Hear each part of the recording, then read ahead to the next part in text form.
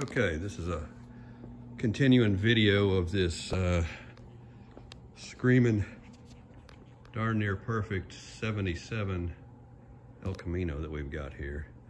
You can see it's got the 8-inch rally wheels on it now with some vintage tires, chrome rings and all that, so it has an awesome stance to it. And back under the hood with its motor for the year, 354 barrel, of which we've been talking about changing it to a 454. And in that process, looking around the options in town, I'm going to go through here, show you what I found that we were going to use, but now we probably are not going to use. I'm going to walk out here.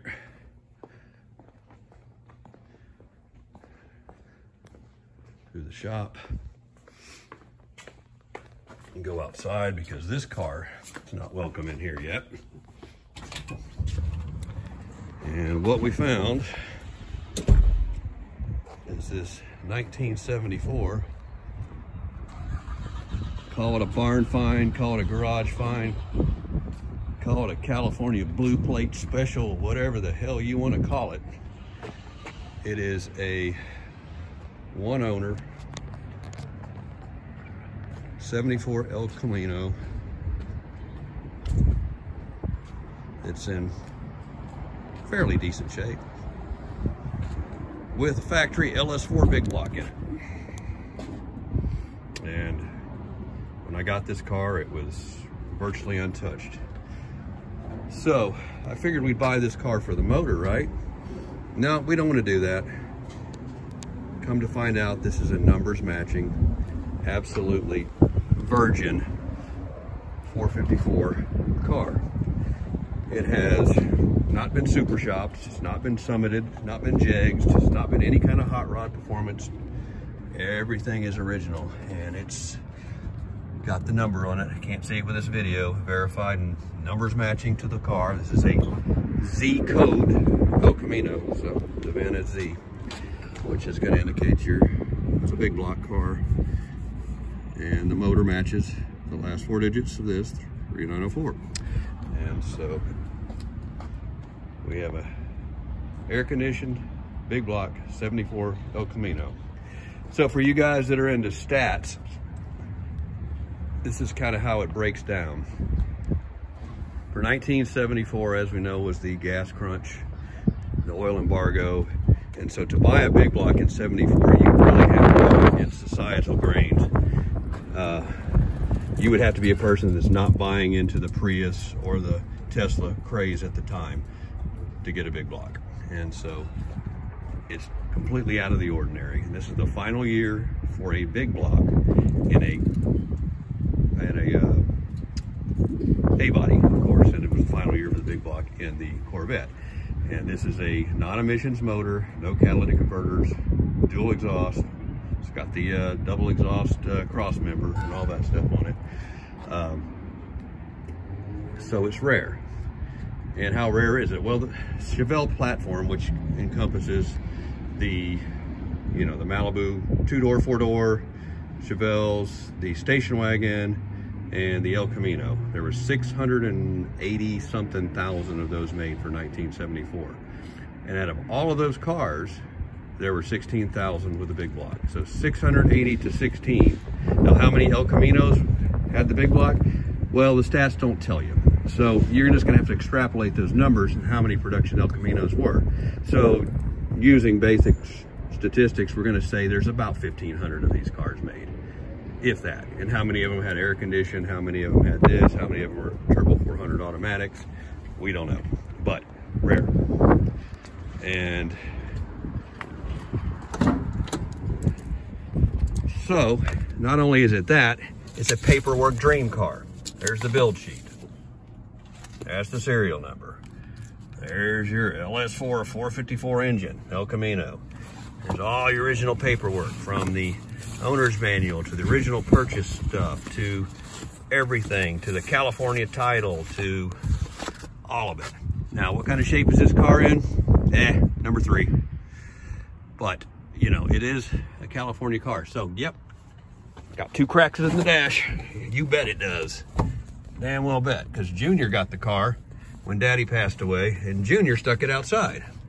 Because Junior thought he had gold on his hands, and, you know, he really did.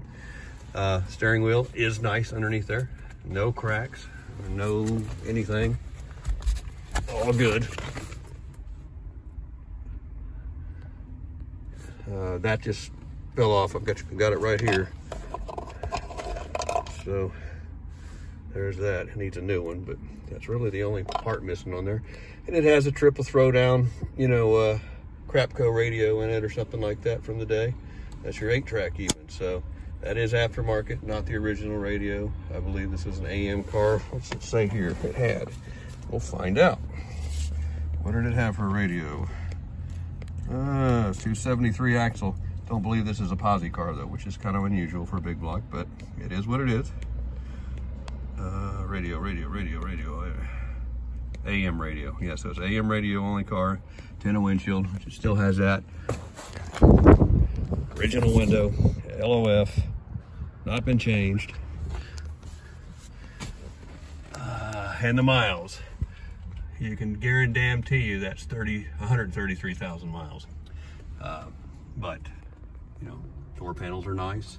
Seats trashed right there where you get in, but you clean this interior up, just recover or put another seat in it. This thing's pretty darn nice. Still has the original carpet in it.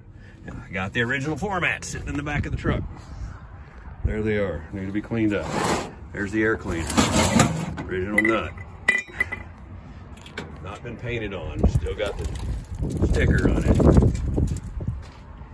So, paint, as far as we can tell, all the white's original on this car.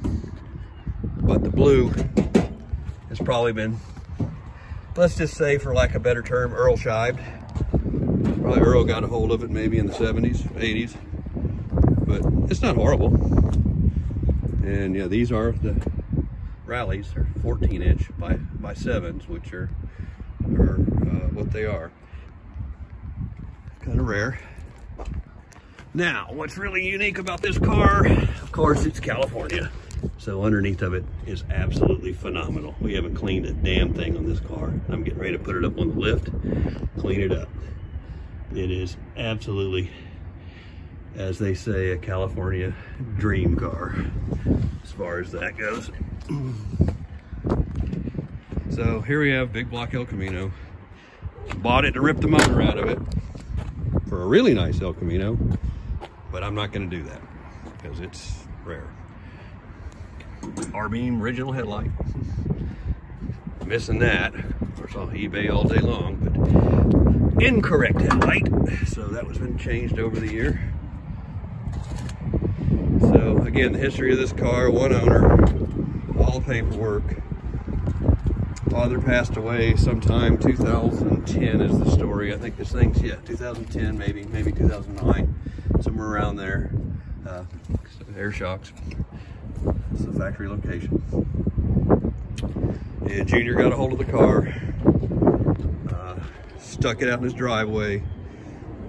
Sure, you know, his garage sale items were more important than Daddy's car.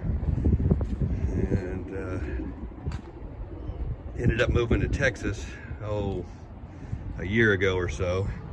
And so had it shipped here, threw it in the driveway there, till I got a hold of it and got it running this weekend. And it runs. Does it run good? No. Gonna drop the tank. It's been ethanol gassed. We've got it to fire up. The motor turns over. I would say, try and start it up real quick. I'm sure it's, the sock's probably clogged back up now.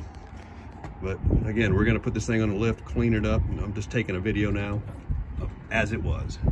Nobody's touched it. Original hood blanket. Pump it a few times just in case it's got some gas in there.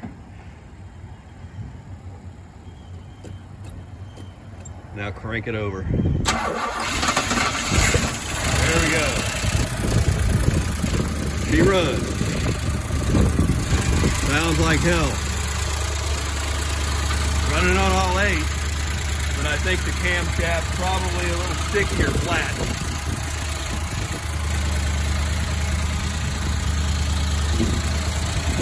Go ahead and turn it off.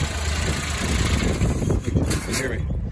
So I got the idle revved up a little bit too on the carb just to keep it running. But yeah, we're gonna clean this all up and get it going. I think the motor's fine.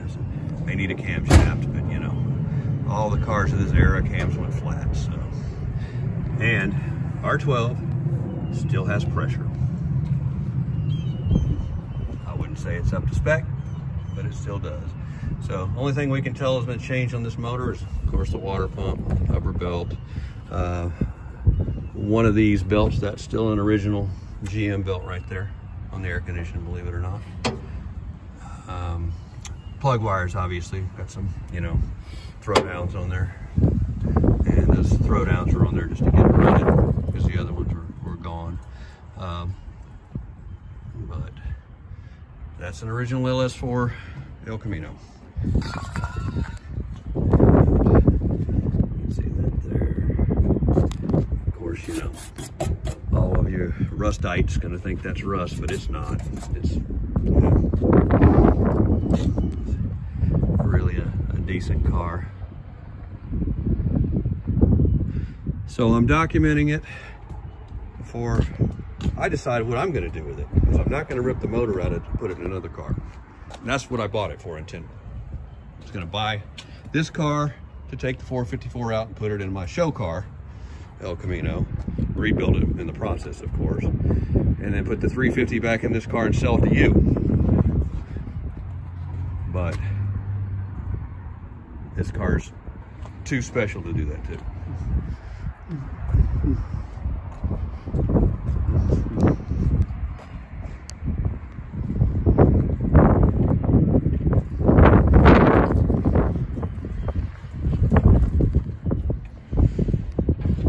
So I'll show more videos of this after we clean it up. This is, like I said, it's literally as I pulled it out of a backyard.